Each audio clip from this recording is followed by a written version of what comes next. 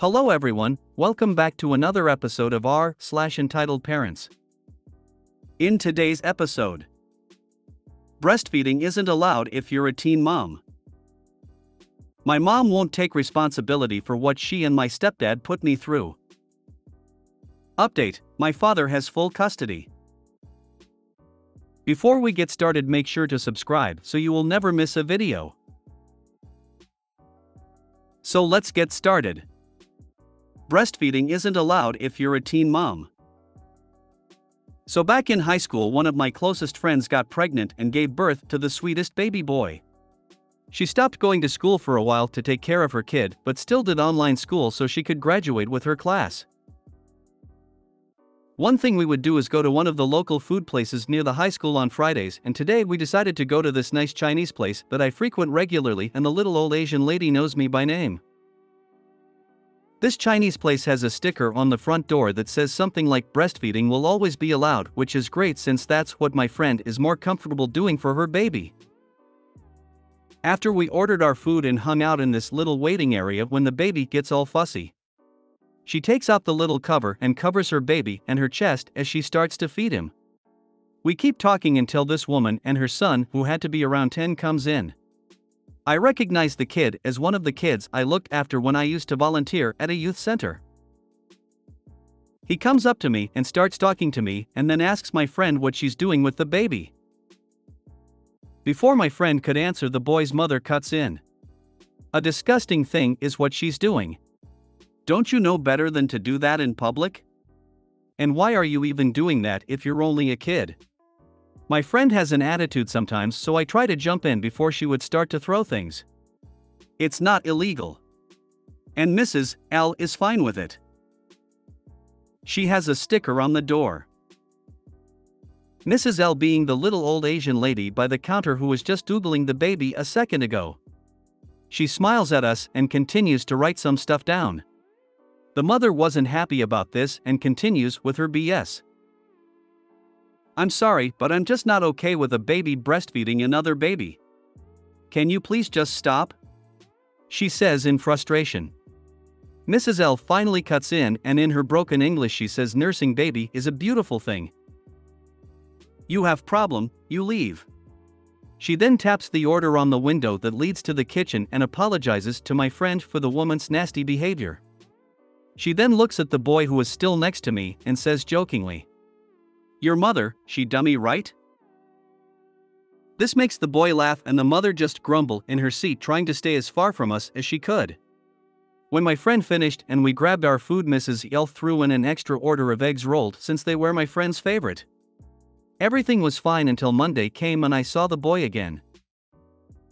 He pulls me off to the side and tells me that his mom said she doesn't like me or my friend. I just ask him if he still likes me and he says yes. Yay. Loltat Chinese owner Mrs. L is funny towards the end. Your mother, she dummy, right? She's one of those little old Asian lattice who will say whatever they want, lol. Halfway through the post I was worried the Chinese woman was going to be the asshole of the story and was worried it was going to be another case of one bad apple giving Asian people a bad reputation. But luckily it was the complete opposite. You keep on taking no shit, Chinese restaurant woman. Why are you doing that if you are a kid? Because children with teenage parents still experience hunger, you jagweed. And minors can still be arrested for not feeding their kid. It cracks me up when someone who speaks English as a second language, particularly older Asian ladies, throw shade like this. Nothing passive-aggressive about them.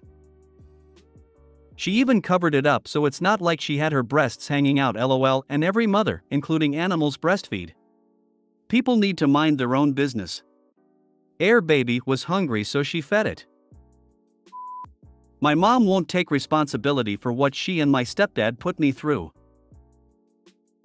I, 15M, stopped living with my mom and stepdad, 42F and 58M, in April due to both of them being abusive. The basis of the abuse is that my stepdad was more around physical and my mom was mostly mental/emotional. Oftentimes my stepdad would tell me he'd cave in my chest, and the one time he said, "I swear to God on my mom I'll break your neck," because I ate a sweet potato pie. Granted, I was being selfish and ate it like nobody else lived with us anyways. Both him and my mother didn't really do much, as there was a bit of neglect in there as well. Fast forward to court in July, and me and my father go in so he can get full custody. My mom thought it was a good idea to bring my stepdad as a witness.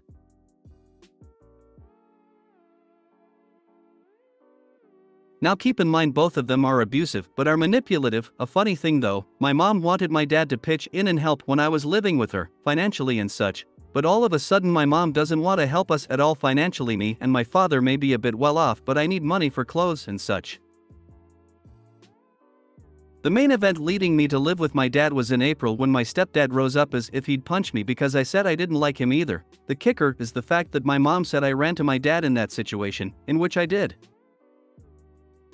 However, my mom tried gaslighting me into thinking it's my fault that we don't have an emotional relationship, despite her actions shifting my opinion on whether I should have won with her. Am I in the wrong at all? Now your mom and stepdad are crazy. You've been saved from their abuse. Yeah, they both are. My mom has diagnosed BPD and my stepdad told her to get off her meds. They both also smoke weed, with me and my younger brother, 11M, in the house. Yup. You are old enough to pick which parent you live with. I hope your dad gets some child support, because it would punish your abusive mom and stepfather. Whether or not you can prove the abuse, at 15 you're old enough to decide which parent you want to live with. If your dad is well off, leave your mom and stepdad in your rearview mirror and don't even worry about child support. Update: my father has full custody. So yesterday went smoothly. As usual, the judge told me to step outside of the courtroom, but overall my dad got full custody. The original joint custody that he had was given to my mother, so I have to arrange some things now, even though I'll never visit. Turns out, she brought a notarized letter from my stepdad for some reason, and thanks to my dad I found out the judge didn't read it out loud. However, my mom tried to paint a picture. She even said that she wanted me in therapy and on medication. She was heavily against me being on medication while living with her. One small issue: due to my dad not filing for child support earlier, he's going to file for it sometime soon. Thank you for all of your words, I appreciate it. Glad you got out. I would ask your dad if you could get some counseling to help you deal with the abuse that you have suffered. Good luck. Glad your dad got full custody of you and courts got it on record how terrible your egg donor and her husband were to you. Hope you enjoy happy days with your dad, and good luck to you in any future endeavors. If you made it to the end of the video, thanks for watching. Don't forget to like, subscribe and share, and we will see you in the next video.